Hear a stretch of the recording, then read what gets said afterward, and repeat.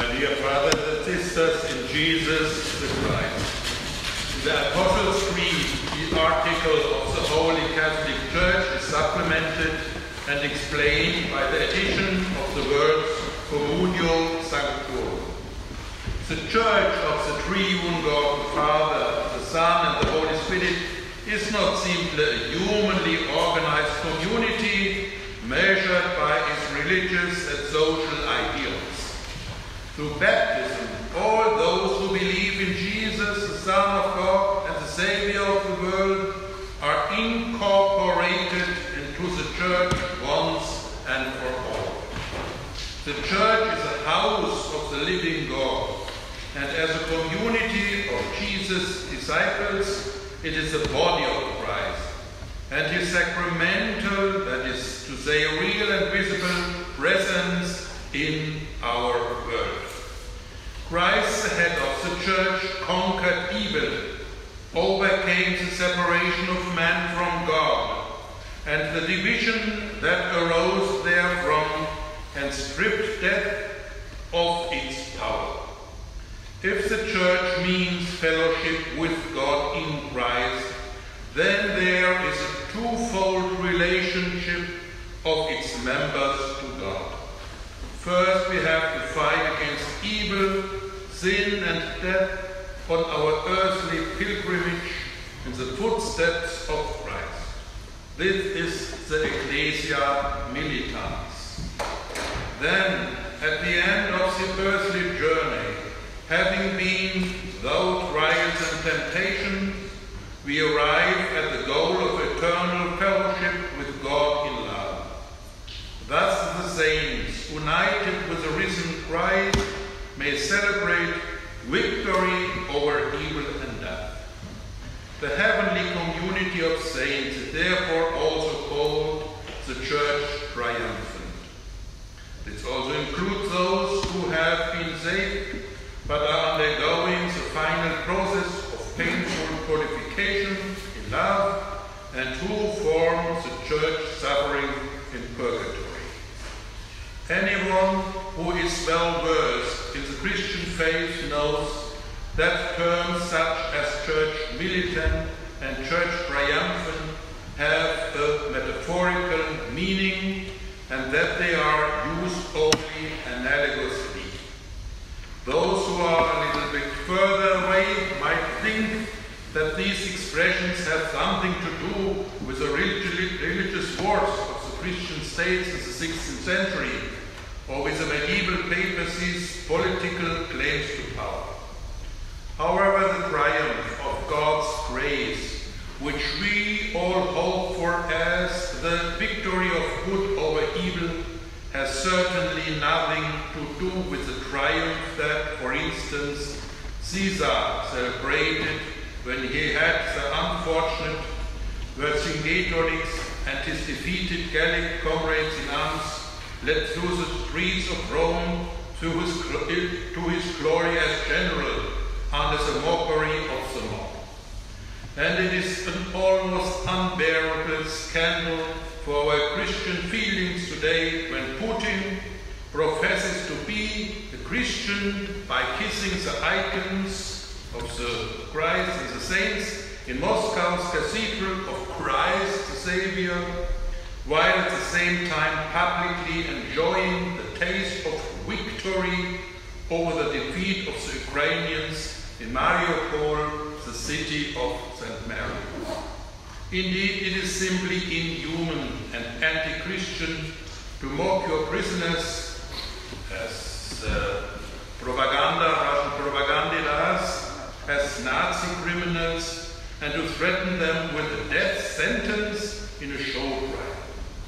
Triumphs of this kind, which involve the destruction of human life, the violation of human dignity, the elimination of competitors, and the intimidation of dissidents, have nothing to do with the triumph of the Christian faith. They are at odds with the holiness of the Church, which rejoices in God's triumph over evil and death, and works positively through Christians to build a more just world. However, in religious and Christian language, we cannot do without the metaphors of war, struggle, defeat and victory, because they come from the real world, which is still tainted by wickedness, selfishness and lust of power. The battle between good and evil runs through world history until the end. In our fight for justice, freedom and truth, we participate in proclaiming Christ's victory over sin and death.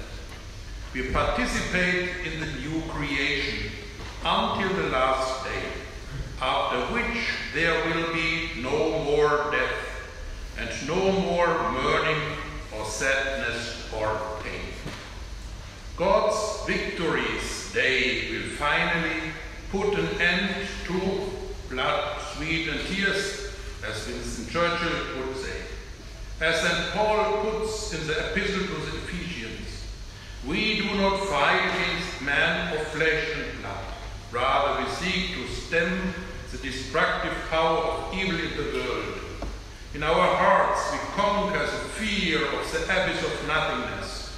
We are certain that in the end, injustice will not triumph over those who suffer, or over those who are perjured or humiliated. God gives justice to the poor. When the apostle speaks symbolically of the armor of God that we Christians should put on in the fight against evil, he has a Roman legionary in mind. But we Christians carry spiritual weapons. In contrast to military weapons, they do not injure anyone, but rather overcome the kingdom of evil and serve to build up the kingdom of God. Our defenses are justice and truth and the willingness to take the gospel of peace in the world. In one hand we hold the shield of faith. In our heads we wear the helmet of salvation. And in the other hand we hold the word of God as his word, namely Christ, who holds ready for us, soldiers of Christ, the victory, wreath of eternal life. We are not so out of touch as to think that we might build a suffering-free paradise on earth with the help of hegemonic politics, world economic forums, artificial intelligence, and high-tech companies. All experiments to create a new world with the help of totalitarian political ideologies have failed terribly.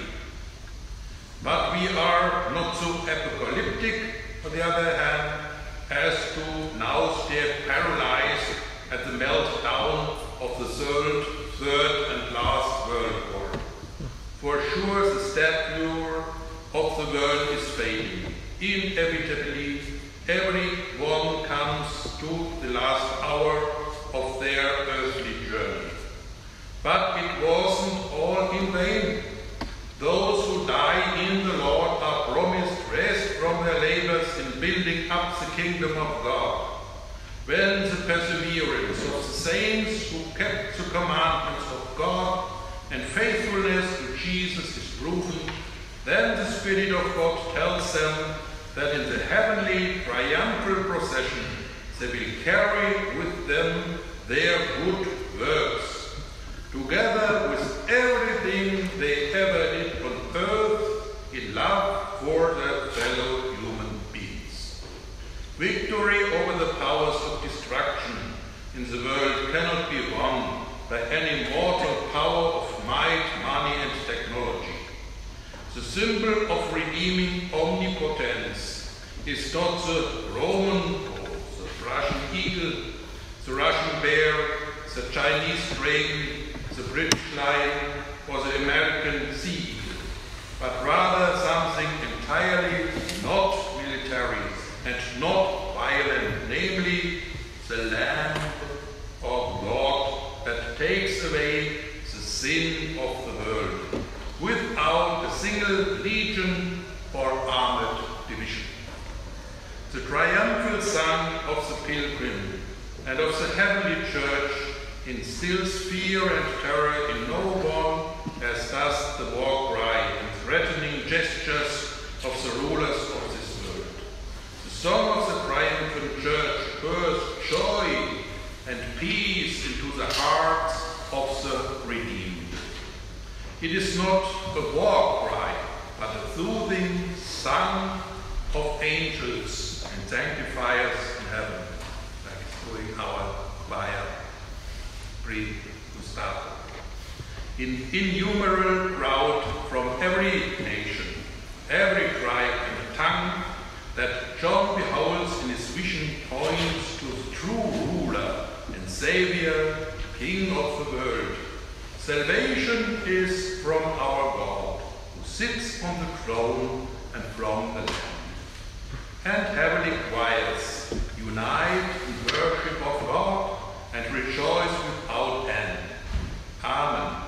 Praise and glory, wisdom and thanksgiving, honor and might, and strength to our God,